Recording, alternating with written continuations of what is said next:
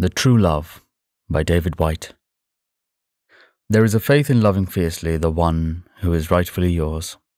There is a faith in loving fiercely the one who is rightfully yours, especially if you have waited years, and especially if part of you never believed you could deserve this loved and beckoning hand held out to you this way. There is a faith in loving fiercely the one who is rightfully yours, especially if you've waited years, and especially if part of you never believed you could deserve this loved and beckoning hand held out to you this way. I'm thinking of faith now, and the testaments of loneliness, and what we feel we are worthy of in this world. Years ago in the Hebrides, I remember an old man who walked every morning on the grey stones to the shore of the baying seals, who would press his hat to his chest and say his prayer to the turbulent Jesus hidden in the water.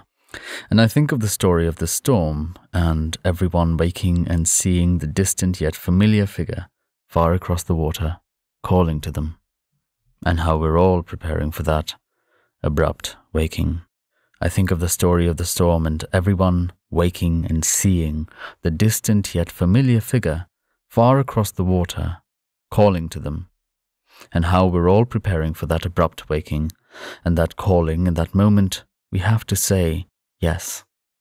Except it will not come so grandly, so biblically, but more subtly and intimately in the face of the one you have to love. So that when we finally step out of the boat toward them, we find everything holds us and confirms our courage. So that when we finally step out of the boat toward them, we find everything holds us and confirms our courage. And if you wanted to drown, you could. If you wanted to drown, you could, but you don't. Because finally, after all the struggle and all the years, you don't want to anymore. You simply had enough of drowning. And you want to live, and you want to love, and you will walk across any territory and any darkness, however fluid and however dangerous, to take the one hand you know belongs in yours. Because finally, after all the struggle and all the years, you don't want to anymore.